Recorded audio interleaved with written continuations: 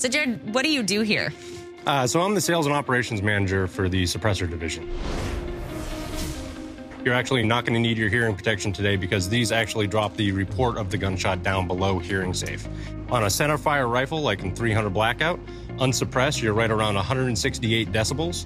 140 decibels is what OSHA considers hearing safe, so it's substantially louder than that. Okay. And then suppressed, we're going to get down right around 120 decibels, so it's well below that hearing safe level. But what you're saying is a, quote, silencer doesn't make it silent. Correct, yeah. It still sounds like a gunshot. When they were originally developed back in 1920, it was called a silencer. Yeah. Now, we've started using the term suppressor because it makes a little bit more sense. It's not making, like you said, that gunshot completely silent. That big misnomer on that is movies. It doesn't sound like a gunshot anymore. It's completely untrue. And you'll hear that today when we're shooting these. Just go ahead and line up the top of that rear sight with the top of the front of the suppressor.